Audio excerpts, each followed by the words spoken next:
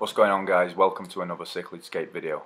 In this video we're going to look at the newly planted 10-gallon, but make sure you subscribe and check out the channel for next week, as the video is going to be a really cool one on how to sell the fish that you've bred to the local fish stores in your area.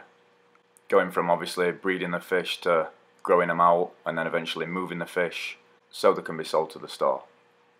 I recently took these blue neon juveniles in on Thursday and they're doing absolutely cracking so far. So be sure to subscribe so you don't miss that one. But now let's look at the 10-gallon.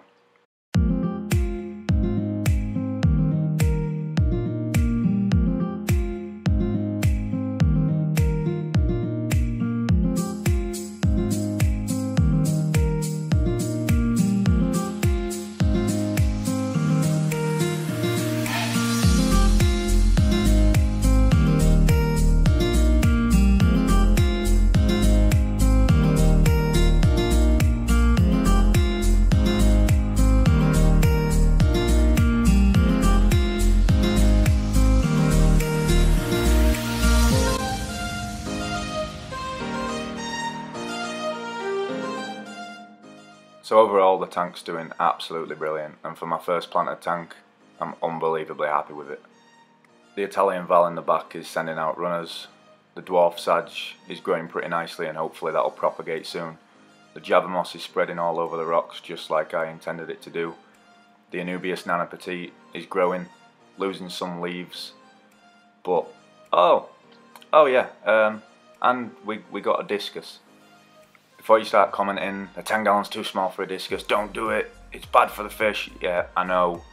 As you can see, it's just a young one, and my friend over at Pittsburgh Pets were struggling with this guy just in terms of it eating, because it was a bigger discus in the tank, so he gave me him just for a little bit so I could put some size on him just in this 10-gallon tank, as he knows there's not many other fish in there, so he's going to get well fed. I'm doing 50% water changes twice or 3 times a week, so he's doing really good. So don't worry about that before you start commenting. I know it will come in. So the plan with this guy is just to basically look after him, feed him plenty of food, do plenty of water changes on him, and then once he's grown, give him back to Pittsburgh Pets, and then continue to stock the tank how I originally intended. Until then, I'm just gonna enjoy the discus and enjoy watching him grow, which he's definitely doing. I'm only feeding him flake. It's a special beef art flake and he's absolutely crushing it.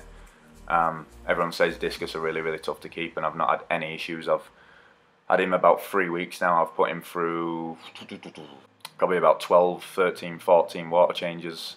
No issues. He's doing absolutely great and he's eating really good too.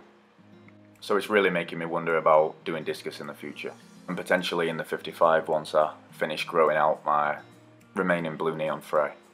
On another note, the other fish in there is the little German blue ram, and I absolutely love him. He's awesome. Him and the discus get along quite well, and for the most part he's just searching around looking for food all day, which is really cool to watch. Anyway guys, that's all I've got for you today. Hope you've enjoyed this video. I'm absolutely buzzing with how this planted tank's looking, and hopefully it carries on growing the way it is now, and then we can get it looking more and more like a jungle each time I show you it, which I'm hoping to be every week or two. If you've got any suggestions on plants or anything like that, leave them in the comment section below, and we'll see you on the next video that'll be about taking that stud muffin's fry to the LFS.